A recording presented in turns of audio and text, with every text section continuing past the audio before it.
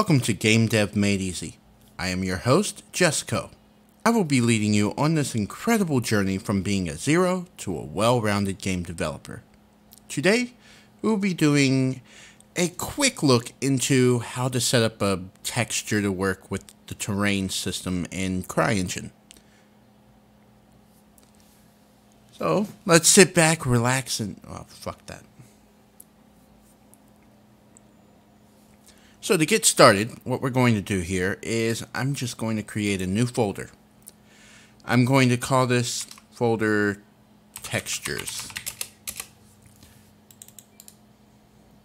And I'm going to import.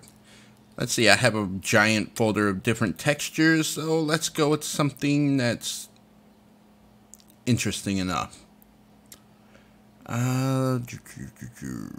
So many textures.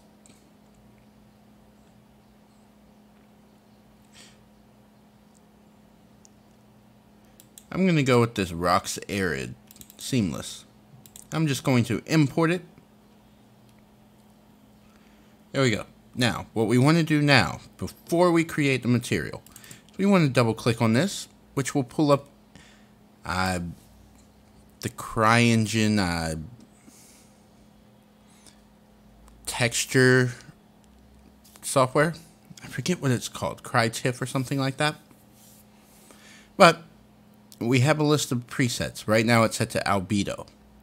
This is not what we want for terrains. What we want to do here is click on it and click on terrain albedo high pass. That'll generate pretty much the same exact look. Now if we were to click on, say, terrain albedo, we can see it's a little more grayscaled out. So high pass gives the filters we want. Click on generate output, click OK. Now we can create a new material. I'll call it rock. And I'll double click on that, pull it up in the terrain editor. In diffuse, I'll click on textures, select that. Now we can see it. Oh, there we go. We can see it show up here. We can spin it, look at it with different lighting. But this is not the setting we want. Right now it's set on the illumination set shader. So what we're going to do here is we're going to click on that and change it to terrain layer. And then obviously you can see we no longer can see it in either the little thumbnail nor in the preview window. That's perfectly fine. Click on save.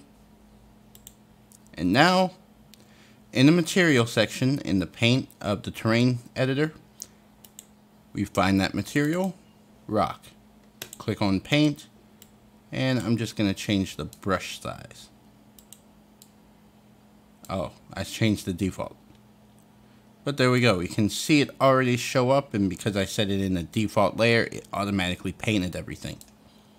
So just to showcase steps one more time, I'm going to import again. This time, let's go with dead grass. And we'll go through the same steps.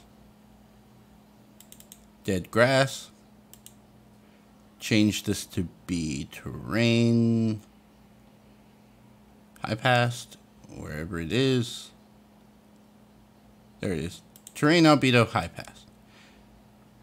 Image size is not power of 2000.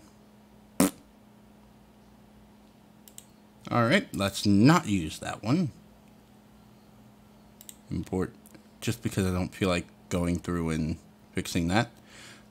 Let's go with the bricks old.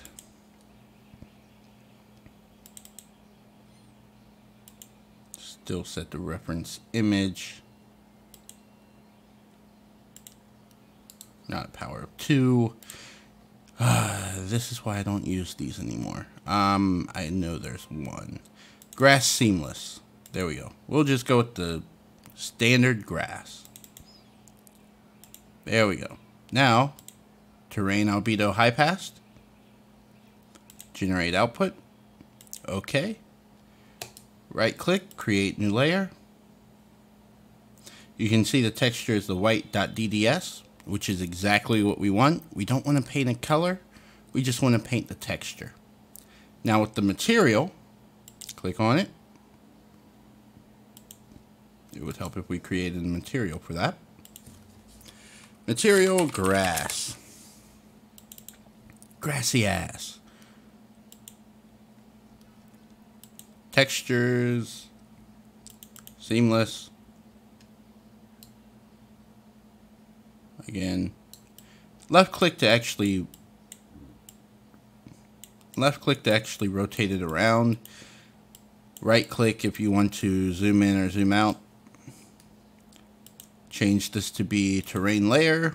File, save, exit. Good to go.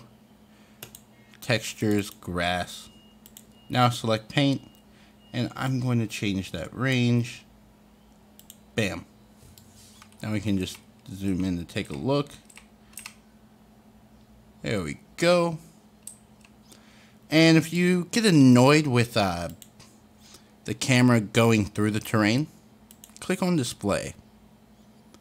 Camera terrain collisions. Select that, or you can press the Q key. Now we can zoom in and it won't go through the terrain. Instead, it'll collide with it and drag it across. So we can also see a little bit of blending going on.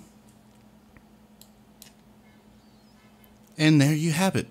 That is how you set up materials to work with the terrain system and CryEngine.